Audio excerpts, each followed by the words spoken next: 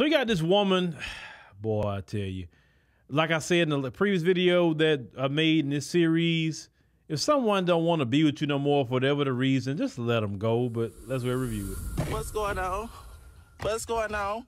We're doing this early morning. Good morning to y'all. Good morning to all y'all. Tell your go get her car.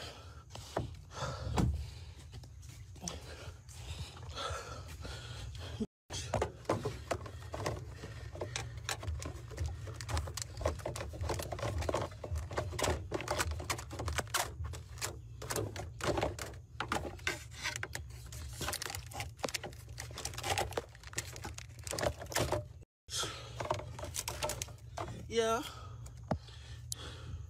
that's what I'm on early morning. Play with me if you want to, or play with your bitch, because I'm not the one. I cut that already.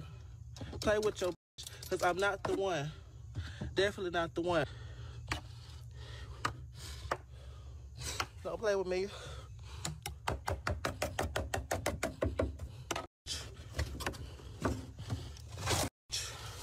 Play with your baby mama. I'm not the one. I'm not the one.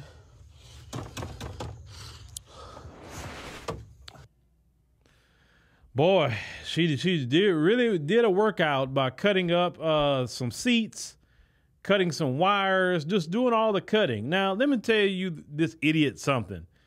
You just committed a crime, and you literally gave the prosecutor all the evidence he or she needs to prosecute you for vandalism. Ma'am, all the guy has to do is turn the video in and you're done for. And you're going to go to jail for something you should have just left him alone for. Whatever he did, leave the man alone. If he cheated, whatever he did, leave him alone. Let him go. And to me personally, with all that breathing heavy you doing, you got a lot more going on and should be cutting up his car. If you got to be breathing that heavy to be cutting up somebody's car, you need to take that energy and head to the gym so you can work on your health. Because that's not cool to be out of breath for something like that. You wasn't doing nothing that hard, taking a knife and cutting up something. But it's the thing here. I don't understand y'all today. It's like y'all are the dumbest criminals I've ever seen in my life. And I tell any man, if a woman go bust out the windows of your car, she flatten your tires, all that stuff she's doing, press charges. Press charges and send her behind the jail. Don't sit up there because of the insurance company. You call them and they say, hey, what happened to your car, XYZ? You tell them, the first thing they're going to ask you, did you file a police report? That's the first thing they're going to ask you. So you're going to have to. Because some of these women that do this crazy mess, some of you guys like, oh, well, it's not, oh, well, nothing. Put her behind in jail. Because one thing they would do, they'll put you in jail if you did it.